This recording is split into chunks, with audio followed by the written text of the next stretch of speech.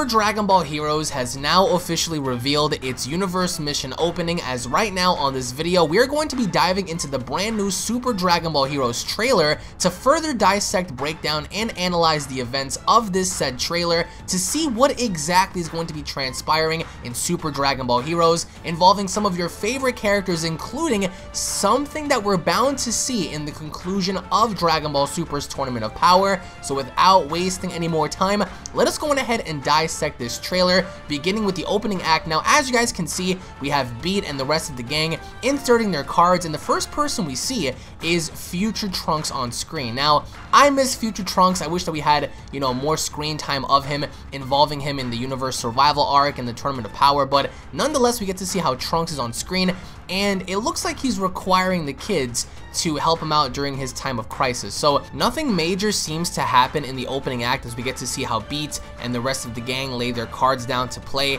And what I find most interesting in the beginning is the following. So as we are engulfed in the blinding white light, the first thing we get to notice is Jiren. Now, a lot of you guys may be wondering as to what Dragon Ball Heroes has to do with Dragon Ball Super and vice versa. Well, Dragon Ball Heroes has a tendency on ruining a lot of things for Dragon Ball Super and revealing certain opening acts or whatever. So the first thing we get to notice here is how Jiren looks to be battle damaged.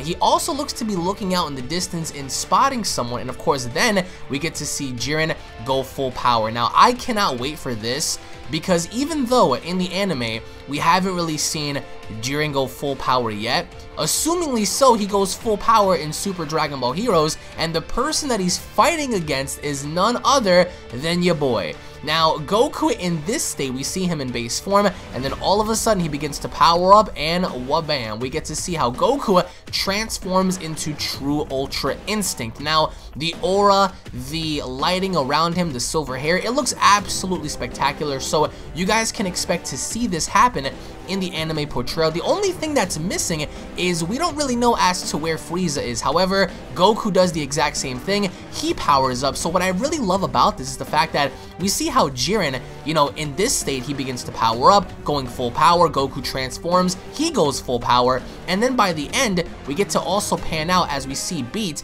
and he's overlooking the tournament arena. So we get to see how half the tournament's gone. The only members remaining are Jiren and Goku, but I do want to point out one very small thing. Now, it could just be me, but over out in the distance on your upper left-hand corner, I think I see Frieza laying on the ground. It could be a rock. I'm just making the assumption that Frieza is laid out somewhere on this screen here, but nonetheless, we get to see how Goku and Jiren power up to their full power, and then here, this is what we're all waiting for to see, is to see how the end result is going to be of Goku clashing against Jiren in this battle. So Goku looks spectacular, as you guys can already tell. What I want to know from you guys is, what are your overall thoughts as to how he looks? Do you guys prefer the silver hair? Do you guys prefer the black hair? Let me know in the comments, because that's very important, because believe it or not, some people aren't really too fond of seeing Goku with silver hair, and the transformation is not called Super Saiyan White, it's not called Super Saiyan Silver, it's true Ultra Instinct, perfected Ultra Instinct, mastered Ultra Instinct. That's the name of the form. So Goku's fighting Jiren, and what's most interesting, I think, is that I don't really suspect, or I don't really think that Jiren is going to be able to hold his own against Master UI Goku. That's just me, of course. And over out in the distance, we see how Beat also transforms into a Super Saiyan Blue. Again, Beat has no relevance or correlation to Dragon Ball Super, so in case you guys are wondering, oh my god, a third Super Saiyan Blue, that's not going to be the case at all. So as we go forward in the trailer, I mean, these two seem to slug it out all over the place, but they're not the only ones that slug it out. So over here, you might notice something very interesting going on between Goku and Goku. It's Super Saiyan Blue Goku versus Super Saiyan 4 Goku. Now, the thing about this is a lot of people have been confusing this and saying, oh my god, does this mean that Super Saiyan 4 is relevant to Super Saiyan Blue? No, we're looking at two very different versions of Goku. We're looking at two variations of Xeno Goku. So this, of course, I mean, in Dragon Ball Heroes, every character is upscaled, but we get to see how for the first time, and I really do enjoy this because this has been a long, rooted debate all the way back, stemming back ever since 2015, how people assumed that Super Saiyan 4 and Super Saiyan Blue were equals. Here they might be equals, but in the actual canon, they are not. But how cool is this? Goku throwing down with Goku. Comment down below, who's stronger, Super Saiyan Blue or Super Saiyan 4? Because I'm gonna have to go with Super Saiyan Blue.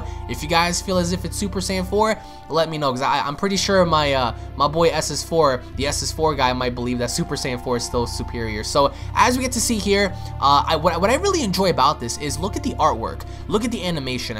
Hopefully enough in the future, we'll get like a new series involving said characters, or perhaps doing a giant what if, because what Super Dragon Ball Heroes is a giant what if. So again, very awesome shot of Super Saiyan 4 and Super Saiyan Blue. You can tell based on design how superior Super Saiyan 4 is in terms of design compared to Goku, but nevertheless, these two are slugging it out. Hopefully one day we get to see this in the form of canon, but I really doubt that. So Goku goes in for the kill, and so does Super Saiyan 4 Goku. Let me know down below as to who looks more aggressive between Super Saiyan 4 and Super Saiyan Blue. So also, a part of all of this, which I really do enjoy, is seeing the following. So you guys are about to see the Super Dragon Ball Heroes opening, and then over here, somewhere in the middle. Now, this is what I find super amazing. Trunks is training with Goku and Vegeta on Beerus's planet. So what's awesome about this is a triple threat fight. So as you can see, Goku swinging at Vegeta, Vegeta swinging at Goku, Goku swinging at Trunks, Trunks is swinging at Goku, Trunks is swinging at Vegeta. Everyone's just like, look at this. This is a triple threat fight. Trunks is trying to kick his dad, Goku's trying to punch Trunks, so Vegeta's trying to hit Goku. So this is what I find so awesome, because this is what I wanted to see follow the events of the future Trunks arc. And if you guys believe that Trunks should have ultimately stood, let me know, because I feel like that would have been more than fitting in seeing him stay. Now look at this. This is like movie-esque quality here. This is so awesome, and hopefully enough, we get to see Trunks come back one day and we get to see something like this happen, because how amazing would it be to see Trunks train with his father but also train with Goku at the exact same time? And the thing is, they're all training on Beerus's planet, and this is something that we've never seen before. So that's what I find most interesting about this, the fact that Trunks is training with his father. And of course, you guys can look at the gi. I want to show you guys the gi real fast. So look at Vegeta's gi. Now, it looks just like the Resurrection of F gi, except it's not. There's a bit of modifications on his gi, which I find to be awesome. Same thing with Goku, as you guys can see here. Traditional Goku outfit, except with the giant, Capsule Corp logo on his shirt. So again, very awesome stuff. Trunks is throwing down with Goku. And what I find most interesting about this is the fact that, what if Trunks did train with Goku and Vegeta on this planet, He would have been so powerful, and I think that this goes to show the amount of, doors they can open up with the Dragon Ball after Dragon Ball Super is over. They can easily try to tell a story involving said characters, and now this is what I really enjoy. Now, even though Dragon Ball Super is ending, we can go as far as to say, okay, well, if they were to make a new series, imagine something like this. Planets that are locked. Now, you might be wondering as to, okay, well, how are these planets locked and who's behind it? Well, in case you guys don't know, we have our boy Fu, who is the son of Mira and Toa, who is behind all of this. So what I really enjoy about Fu is the fact that we're going to see him in Dragon Ball Xenoverse 2. It looks like we're in the future timeline, because Mai seems to be so concerned. Fu looks awesome. I'm not digging the glasses. I really think that the glasses kind of take away from him. But Fu is a really awesome looking character. Now, Trunks is in jail. Don't know what he did. I mean, we can only assume that Trunks probably committed some crimes, or maybe placed there in the act of time traveling. But we see, he has shackles on his legs, on his arms, and he seems to be pondering. Now, here we have Fu using the Dragon Balls to make a wish. Now, we don't really know as to what his motives are, if he's a good guy, a bad guy. Of course, in Dragon Ball Online and stuff, he was a bad guy, but here we get to see him use the Dragon Balls. Now, I don't really know who this is. If anyone out there wants to point it out and tell me, who in the hell is this? I would say it more or less looks like a Super Saiyan 3, because that's the first thing, that's the vibe that I'm getting. This looks like a Super Saiyan 3-esque character. He looks like he has Super Saiyan 3 hair. Some people might say it's Raditz. I don't think it's Raditz. Obviously the bang on his head and the hair around him. I don't really know what kind of suit he's wearing, but it kind of looks like Broly in a way, and then he begins to power up with this purple aura. Now, in the closing acts of this trailer, Super Saiyan Blue fights Super Saiyan 4, which I this is so cool because you can go back and make the argument and saying, well, what if Xeno Goku fought Xeno Goku? You know, like, where would they rank? So look at this, the art animation, the style behind it, it looks incredible. So if you guys are for Team Super Saiyan 4, let me know. If you guys are for Team Super Saiyan Blue, let me know. And most interesting about this is we see Trunks with his jacket off. He transforms into a Super Saiyan, and the first person he fights is Fu. And again, going forward in the trailer, it looks like we're gonna have ourselves a battle of swordsmen, which I really do enjoy because I love how Fu uses a sword. And Trunks also, look at Trunks' sword. His sword looks different. I don't know if I'm smoking something, but you know, Trunks' sword looks relatively different. So I don't really know as to what kind of sword it is, but it's a very different sword as to what he used when he killed Zamasu. So Fu looks amazing. I just don't dig the glasses. The glasses really do take away. And of course he has white hair. Oh my god, Ultra Instinct, imagine that. So all of a sudden there's a blast that hits them both, and it's from Cooler. Now, again, I don't really know as to what the hell Cooler, you know, is doing here. I mean, I don't really know his purpose. Maybe Cooler has another transformation. Let's all pray for that. We're gonna find out in the next, you know, Universal mission.